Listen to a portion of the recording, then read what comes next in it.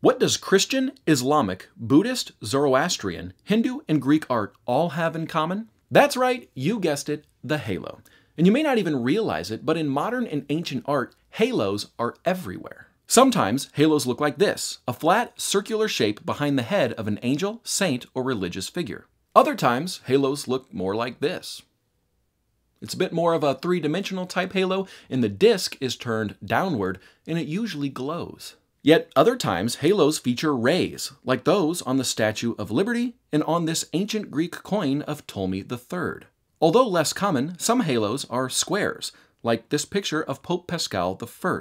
Square halos were pretty much only used to depict saints, and particularly when the portrait of the saint was made while they were still alive. Almost all halos are gold, white, or yellow in color, but they can also be depicted as red with flames, especially in Islamic and Persian art. There are countless paintings from the ancient world that feature halos, and these paintings span different generations, cultures, and religions. But halos aren't just a thing of the past, they have made their way into our modern culture, especially in stained glass windows in churches, but also in movies and TV shows.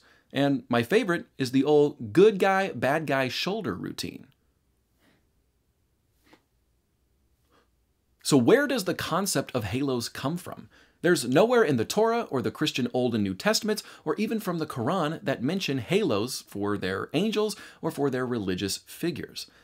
If it doesn't come from these sources, why do all Abrahamic religious traditions, at least at some point throughout their history, feature halos? Historically, where do halos come from, and what do they represent? The word halo comes from the Greek word halos, which actually has a number of different meanings, like threshing floor and grain on the floor. But for our purposes here in this video, halo also means disk, especially when referring to the sun, moon, or even a shield. Other words for halo are nimbus, aura, aureole, glory, or gloriole. All of these terms have something in common in terms of how they are defined, and that is that they are luminous, or they give off light. And this is our first clue to figuring out the historical concept of halos. They have something to do with light.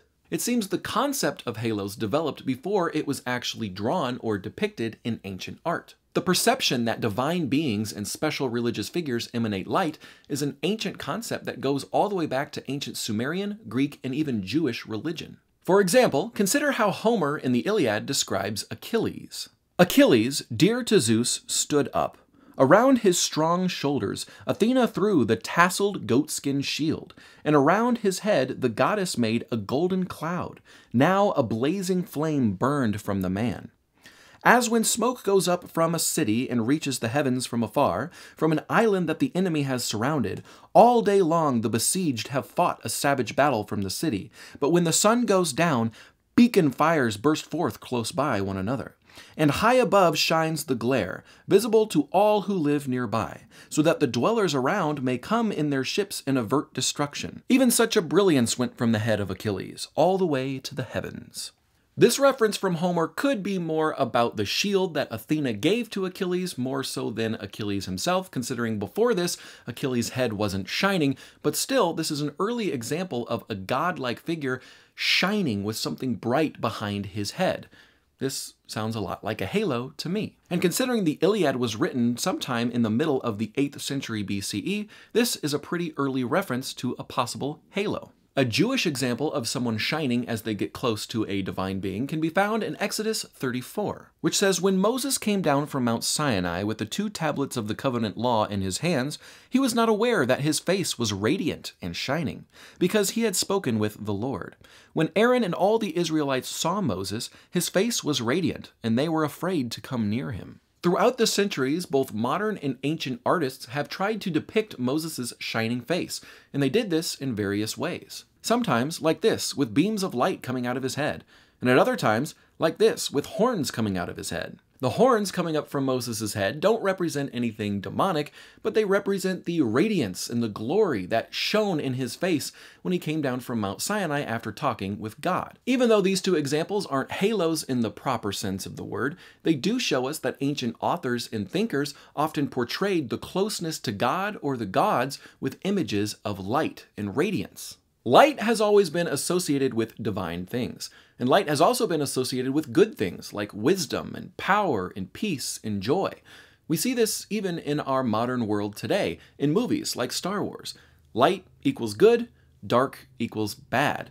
And when we think of heaven as radiant and bright and glorious. But when we think of hell as a dark, dingy, kind of cave-like place. Even the authors of the Dead Sea Scrolls called themselves the Sons of Light because of their closeness to God and because they believed they were chosen by God. In ancient Egypt, we see depictions of the sun god Ra with a circular disk of the sun above his head.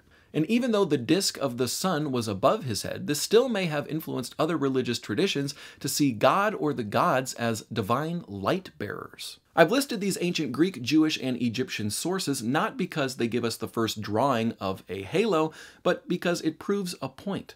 The point that the idea or concept of a halo likely originated before it was ever illustrated in ancient art. The first ever depiction or drawing of a circular disc halo in art comes from ancient Iran, dating to around 300 BCE. Mithra, the deity of light in Zoroastrianism, is the first ever drawing representing a god having a halo.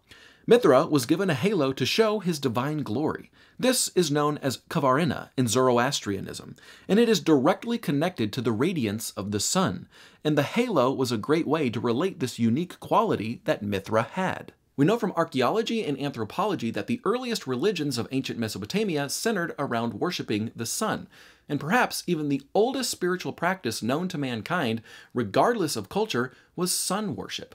And this makes sense because the sun is so important for everything we do as humans.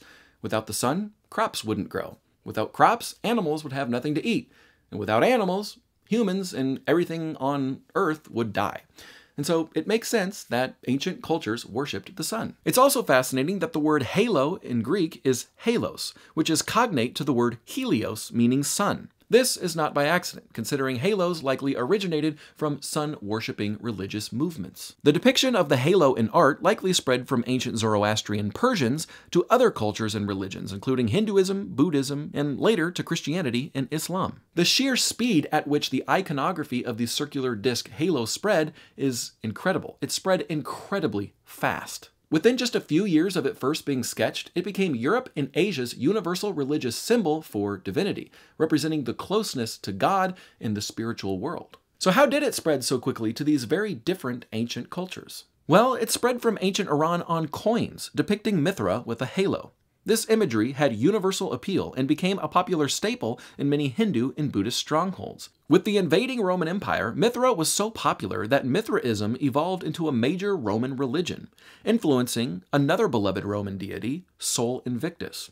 The Roman Emperor Constantine, who worshipped Sol Invictus perhaps all his life, even while after converting to Christianity, believed the depiction of the halo emulated power and had a strong spiritual connectedness. So he and his successors wanted the halo used in images of themselves, thus leading not only to gods having a halo, but saints and prominent Western religious figures as well.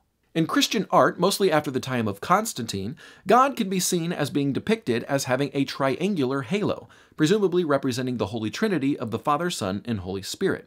Jesus was depicted as having a cross-shaped halo, and living saints a square halo. By the 500 CE, halos were appearing in art as far as Korea and Japan.